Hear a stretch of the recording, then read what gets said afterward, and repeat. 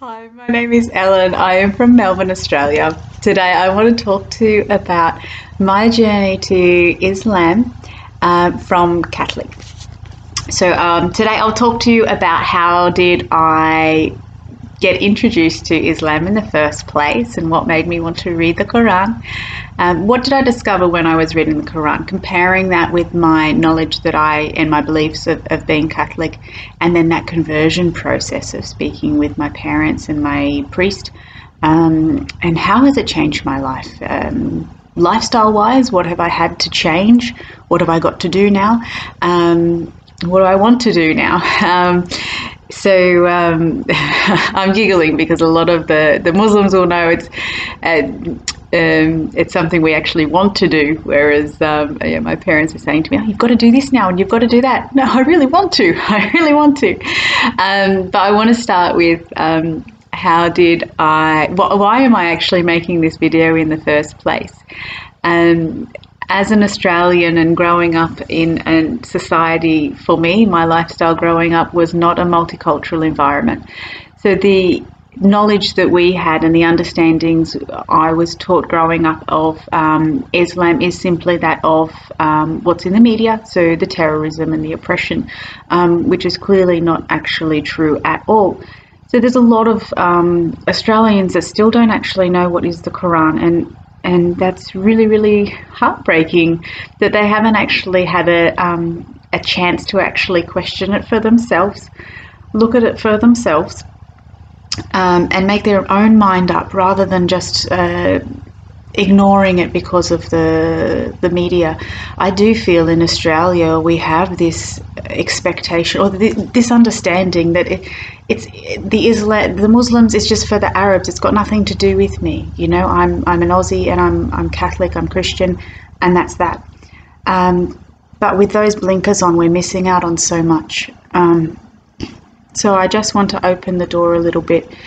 It can either help the Christians and the Catholics in Australia to just feel a little bit more comfortable, to know a little bit about Islam, to know that it is actually a religion of peace, and they are doing what they are doing because they want to serve God with love, and there is no oppression. Everyone's actually very grateful for everything that they have in their life, and just to create a little bit more understanding about the religion and open the door. If you want to have a look at it yourself, then, you know, have a look at it and decide for yourself. Read the Quran for yourself. So how did I get introduced to Islam? So there was a boy. My husband is Muslim. So at the time when we were introduced and started dating, I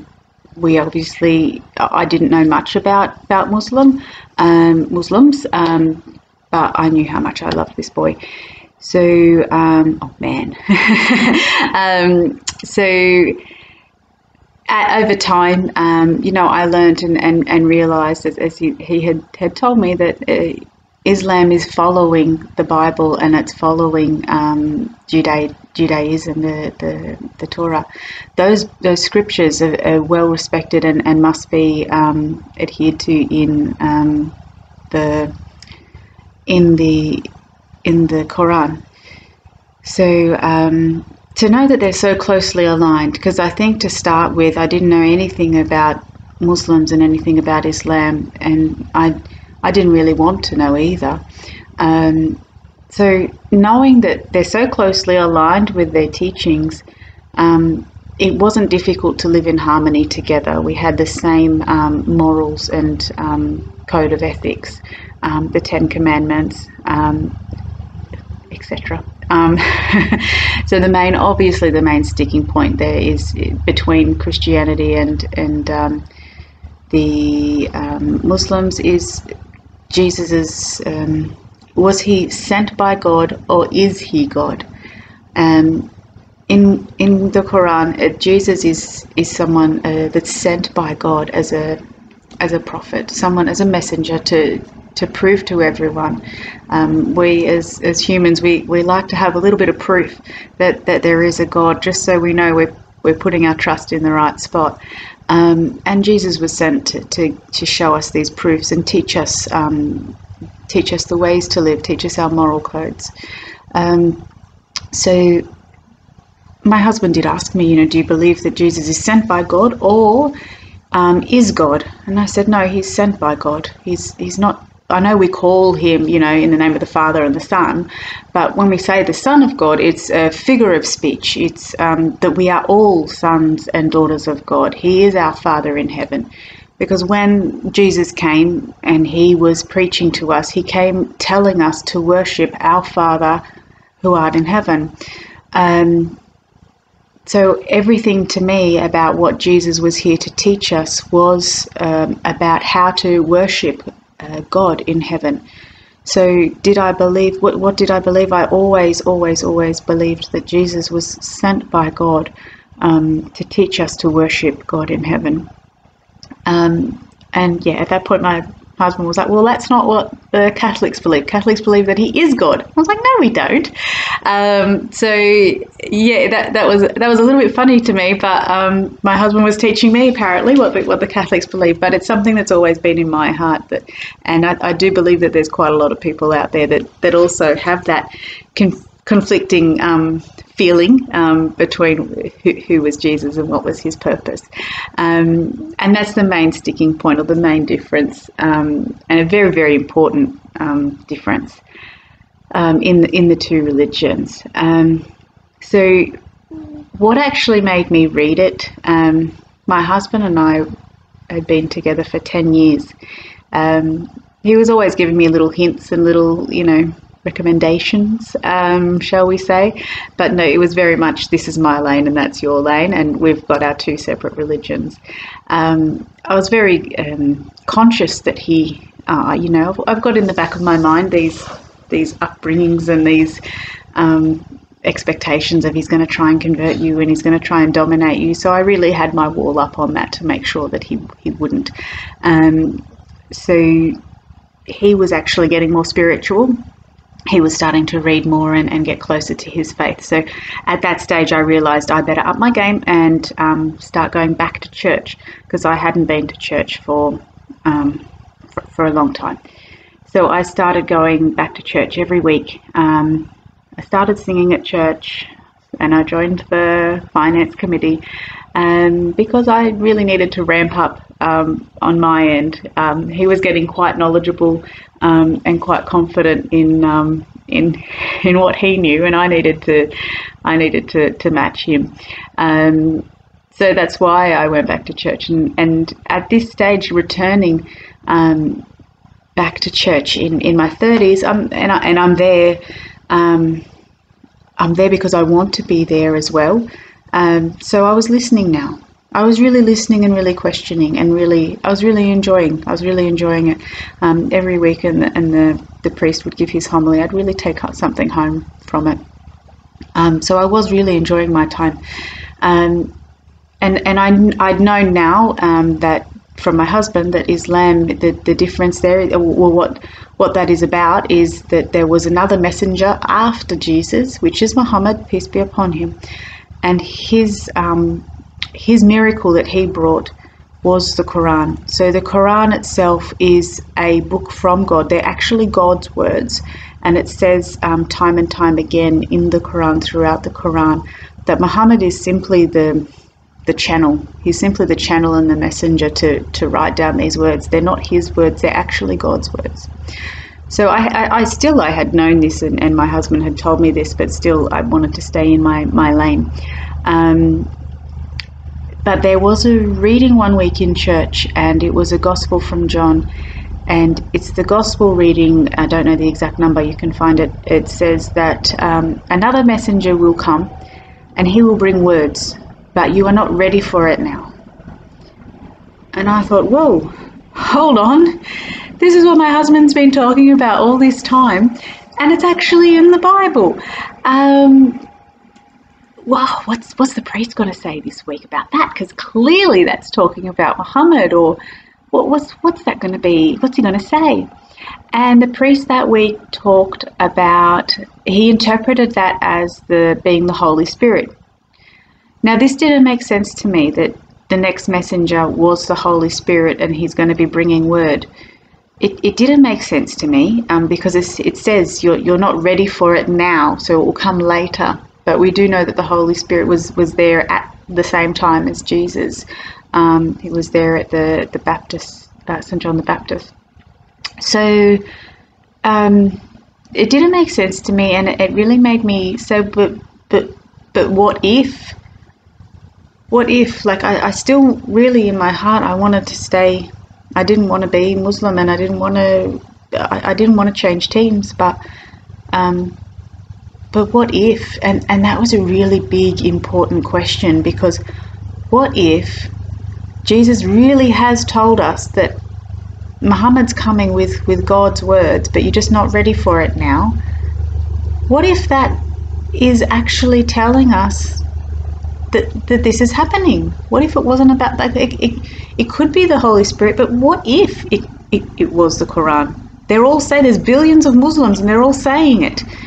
So what if? I had to question it for myself. And at that stage, that's when I wanted to explore the what if. We will all have our judgment day, and what's really difficult in this journey is going against the grain, going against what your mother and father have taught you, going against what you've been brought up, all of the Catholic schooling, all of your friends and family, everyone around you, other than my husband. Going against the grain is really difficult, and questioning that belief for me is quite difficult. So it's really something I had my blinkers on, and I didn't want to look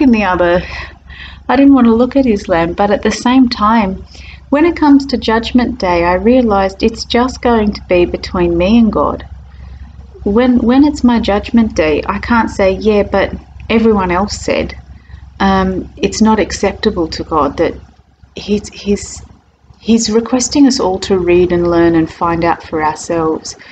So I just could not ignore it on the basis of I just couldn't ignore that. I really couldn't ignore it. And so I asked that day for my husband to get me a Quran so that I could read it for myself. At this stage, no, I did not want to convert. I wanted to read it and find all of the errors, find all the loopholes, point it all out, and show him how wrong it was, and maybe get him to convert over to Catholic. But yeah, I really wanted to find the errors. But at the same time, I also needed to read it to rule it out. Maybe it was really the Holy Spirit that they're talking about, but I need to rule it out. I need to just cross that off the list, because it's my due diligence to make sure that if I'm committing to a faith and committing to God, that I'm 100% there. That is why I started to read it. And when I started reading it, I realized that, to start with, it was really confronting, because they talk about hell a lot. We believe in heaven and hell in Catholic. It's not a new concept for me, but I've never seen it written about so descriptively. And when I say descriptively, it's descriptive. It's actually scary, and it really put me off. I said to my husband, I can't read this. It's too strong. It's very confronting. And he said to me that, hell, it's not a joke. It's not a joke. And this is his last warning. So God needs to know that you really understand your choices that you're making, how it's going to work out when it comes to your Judgment Day, and that you know that He's quite serious when it comes to heaven and hell.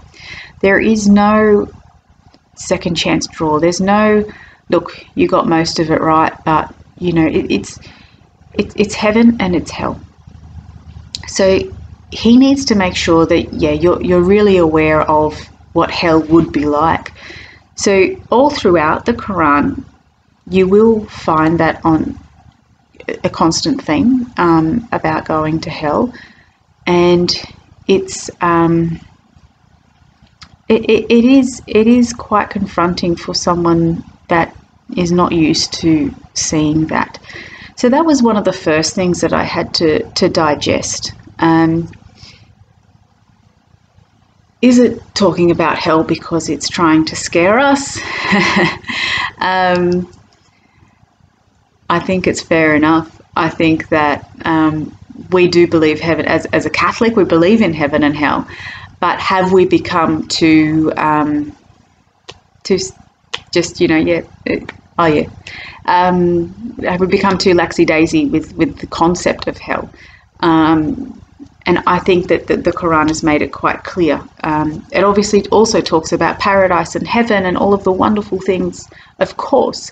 But that was the first thing that really sort of stood out to me. Knowing how respected Jesus is in the and Mary in the Bible, in the Quran, was obviously really good for me. Like that was one of the things I sort of flipped to all the pages first on Jesus to understand his position and what they thought of him. And everything that they said about Jesus really made sense to me. There was a lot of things in the Catholic teachings that didn't make sense to me. It was always a little bit grey. I find the Quran, I'm an accountant, so I like things black and white, and I actually found the Quran beautifully black and white, which just made everything easily fall into place. There wasn't this language that, it was nice and clear, say it that way. What I discovered is and I guess the way that it helped me understand it is that God has created Adam and Eve. He created heaven and hell and all that's in between. He has created us. There's a wonderful talk by, and I've put it on my channel, The Purpose of Life. And it's a really, really amazing talk, and I really do encourage you to watch that link, The Purpose of Life. But for me, the way I understand it now, being obviously brought up Catholic, is you know the Jews and Moses, and they had the Ten Commandments, and then after that came Jesus, who brought the Bible. And it sort of seemed to have stopped there for a lot of, you know, the Catholics and Christians. But Islam, it's all three. It's that evolution. So all of those prophets and all of the teachings are all the same. There is just new information in there in terms of the best practices, in terms of how to worship God and how to show him that you are a good person. And that you are there to worship him. But it is the same God. It's not a totally different God at all. One of the things that I needed when I was reading the Quran, because as I mentioned, it's a big jump across to be a Muslim when you have these feelings towards it to start with.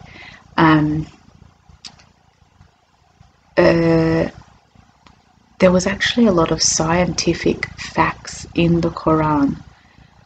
I'm not very good at science, but simple little things in there, like he might have phrased, when he talks about clouds, he talked about the clouds as heavy clouds. Well, Google how heavy is a cloud.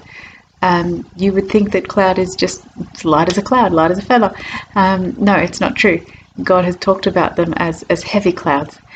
In the Quran, he has given us many scientific revelations to prove to us. So as humans, we lack a little bit of proof, and God has said, you want proof? Here it is. I'm telling you about these things and how they were actually created. How can I do that? Because I'm God. I'm the one that actually created it to start with. So people that say, oh, Muhammad created this this religion just for himself and just for the Arabs, how could he have known, you know, how to detail the creation of an embryo is in there. creation of the embryo is detailed in the Quran. This is information that we've only just discovered a couple of 100 years ago or 100 years ago with the technological advances of science and technology. So it wasn't around for some guy to know. There are constant little proofs from God in the Quran to show us, this is God talking to you. What else do I have to do to show you and to tell you that this is God talking to you? And it was really important for me to see those links. And there were a lot. And if you Google about, there's a website, and I'll put the link on my channel as well. It's called There Is No Clash, and they really talk about a lot of the Big Bang Theory, the stardust. There's so much on there that just shows to us these phrases in the Quran, and then what they mean when you look a little bit into that.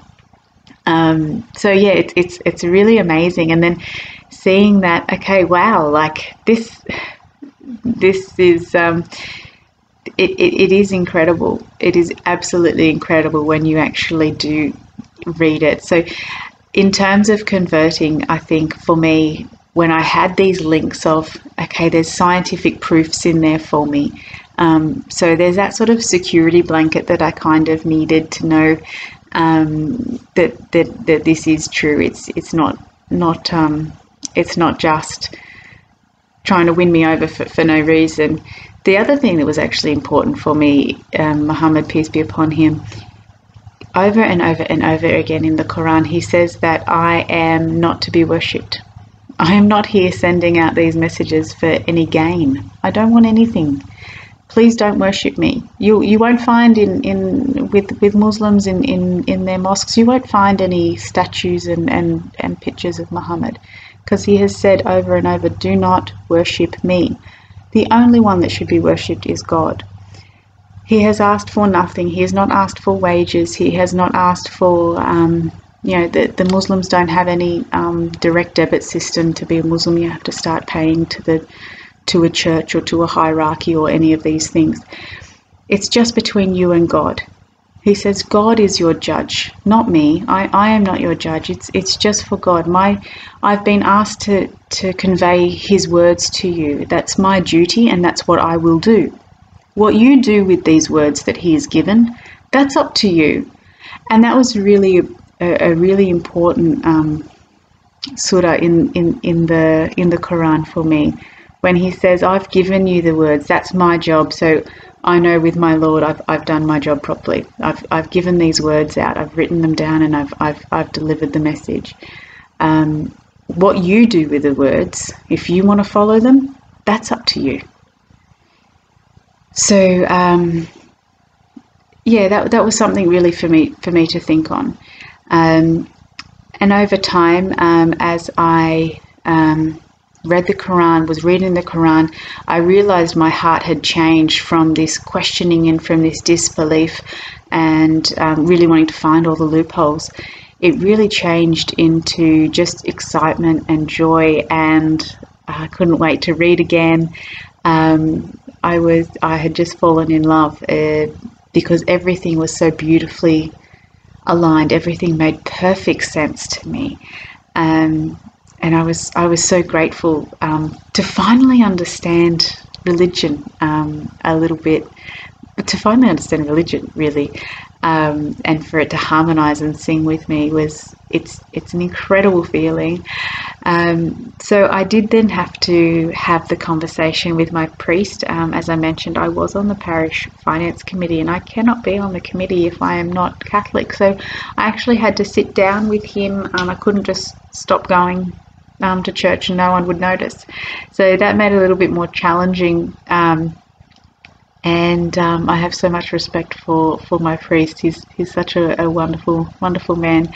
And of course, he said, "Look, I'm not going to lie. I'm not happy. I don't want you to go.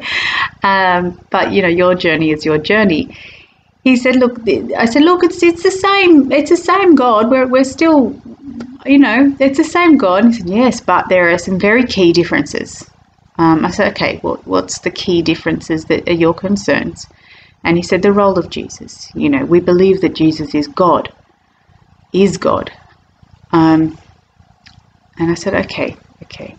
As I mentioned earlier, my belief from when I was younger was always that Jesus was sent by God. I always believed that Jesus was there to teach us about God in heaven. He didn't come saying, worship me. He came saying, worship God. So for me, I was comfortable with my beliefs on that topic.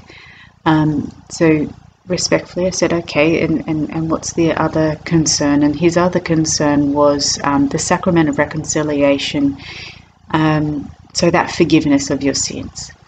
So for Muslims, every single time we pray, which is 5 times a day, we ask for forgiveness for our sins. God says that he is the only one who can forgive you for your sins. No one else has the right to forgive you. It's up to God. So the reconciliation or forgiveness, 100%, we have forgiveness for our sins, and we ask God every day. But we do believe that forgiveness, and you've got that direct communication with God when you're praying. It's directly between you and God. He is the hearer, the all-hearer, the all-seer, the all-knower. He knows the seen and the unseen. Now that's really important, that comment to me, and that's something we say every week in church, knows the seen and the unseen. And we say it when we pray as well as Muslims. He is the seen and the unseen, and that is really important to me for reconciliation. Unseen, it means what's in my heart, what's in my head. He knows what I'm really thinking. And that to me is why God should be the only one to forgive anybody. Because he knows if that person is truly sorry. He knows how they're feeling, and if they're actually really repenting or if they're just saying it. Those were the main 2 elements that my priest brought up. My parents was a different story. They were adamant that I am not wearing the burqa. Mum says, oh, but it's so hot. How do they wear the burqa? It's so hot. It's very funny. So yeah, my parents are still not understanding, and I really enjoyed the chat with my priest, because he at least he understands Islam, and so he was able to talk to me about those points, whereas my parents, they still don't really understand Islam. Sorry guys, but you don't really. So yeah, they were very welcoming, and of course they love me no matter what. But I think that the thought of being a Muslim and wearing a hijab is too much for them right now. But overall, you know, as I mentioned originally when we spoke about the religion, they didn't know who was God in Islam. So for them to know that it is the same God, and they believe that there are many paths that lead to God. So we're happy there. We're happy there. But yeah, Dad's very much the same as me. When I was with my husband and I was saying, this is my lane and that's yours, you know, you stay as a Muslim and I'll stay as Catholic. So yeah, I was giggling to my husband because I was like, my dad's giving me exactly the same that you gave me, that I gave you. So I guess the Shahada, so that's the declaration. How do you actually convert to Islam? Is there a big ceremony and these sorts of things? No. It's the beautiful thing about the religion is it's literally just between you and God. So there's a declaration, a Shahada that you make, that you declare that there is only one God to worship and that Muhammad was his messenger. And by declaring Muhammad is his messenger, it means that we believe in the Quran. So I was on holiday with my husband, and I decided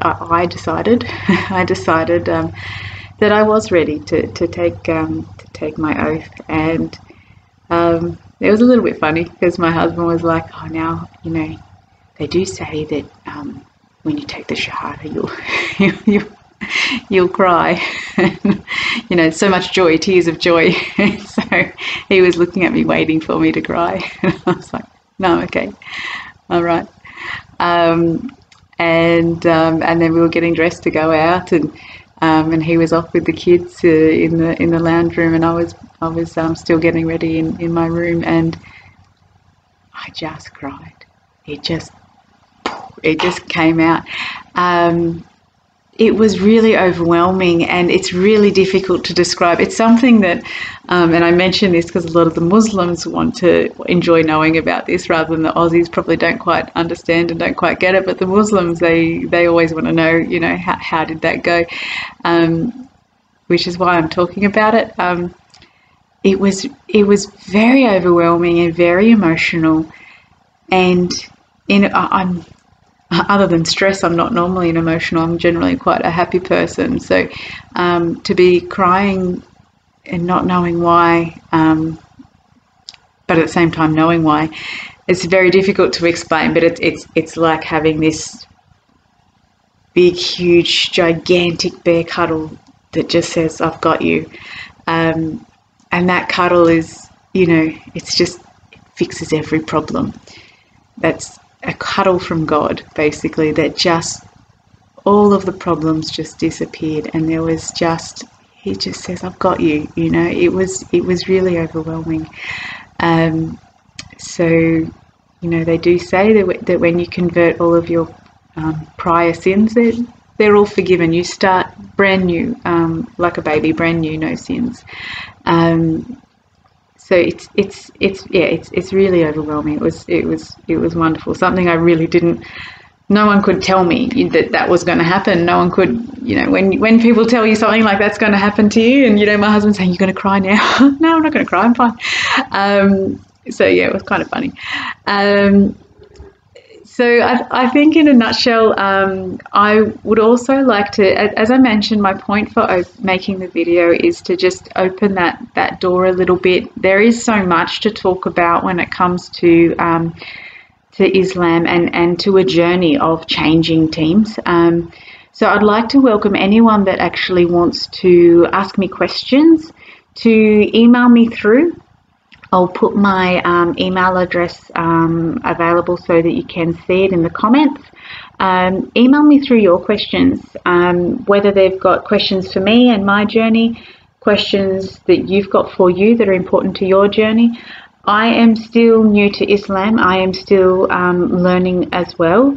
So if I don't know the answer, I certainly won't just give an answer. If I can't find a Quran that relates to it a reading that relates to that, or but I just want you to know I won't answer it unless I really know how to answer it properly and in the right light. Because as I said, I am quite new, but I can at least as well guide you to places and people that are more knowledgeable than I am.